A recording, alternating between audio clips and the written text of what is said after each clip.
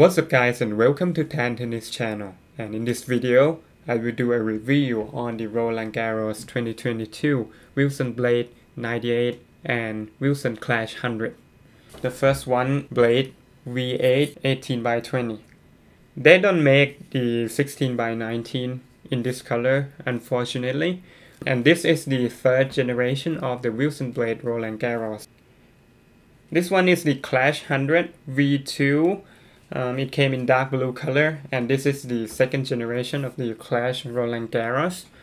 Okay, before we go to the court, please make sure you like this video and subscribe to my channel so you don't miss out on the next videos. Thank you.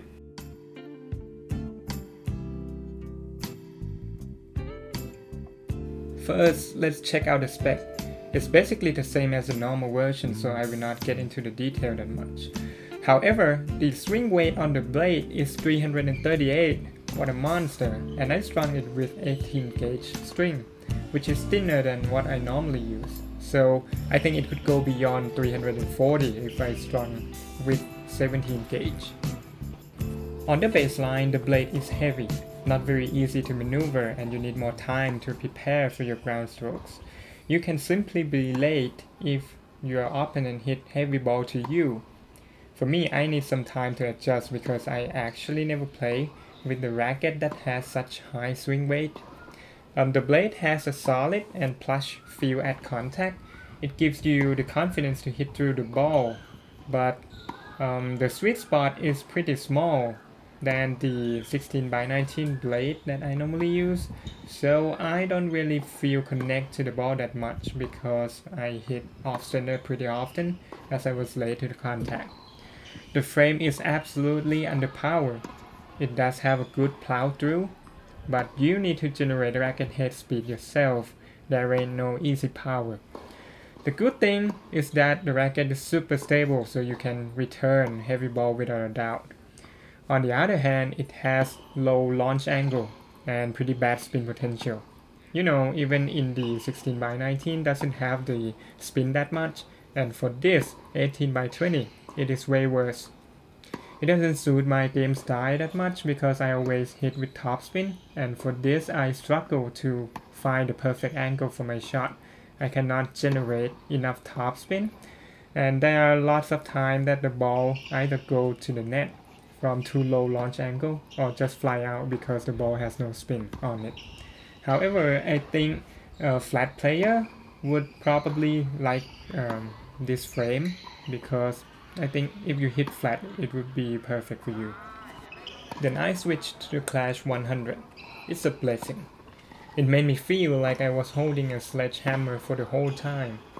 The Clash is way lighter than the blade, and it gives you some free power. The frame is softer, more plush, more comfortable, and it swings fast through the air. Definitely easy to maneuver, like I could swing with this racket all day long.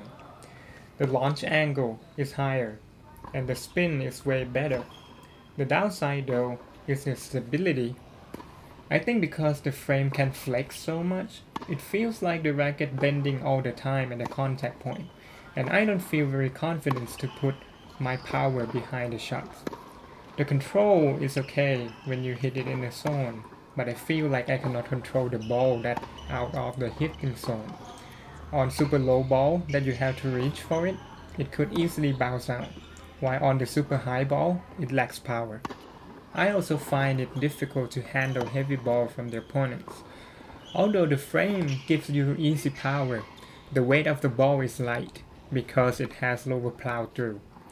When you hit, it feels powerful, but I feel like my hitting partner can return it way too easy compared to other rackets. And you see that shot? That never happens with the blade. On the volley, the blade is very stable. Like you can block all the ball pretty well. You can control the power and the direction.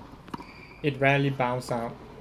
The downside is that it's just not so maneuverable, and it's difficult to move freely with this racket in hand.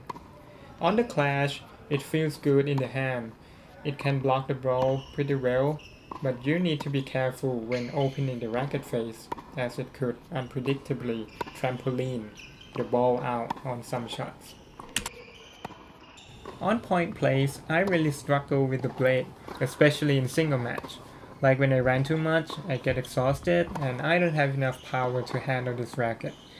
I think you have to be really fit and in your good form to get the best performance out of this racket. On defense, I don't have enough power to return the ball with pace, especially when running. The ball goes short and gives the opponent opportunity to attack me constantly, and I remain on the defense as I cannot turn it around. The first serve is okay, but the second serve is really bad. I cannot spin the balls. And for the clash, it is easier to play with in a single match. Like, I just need to be extra careful on the shots that I could hit out. The serve is good first and second. So in summary, I think the blade 18x20 is for advanced player who can handle the high swing rate. But for the Clash 100, it could be a racket for playing casual match. I'm positive that ladies can play with this racket pretty well as it is light and give good power. Thank you for watching and see you on the next video.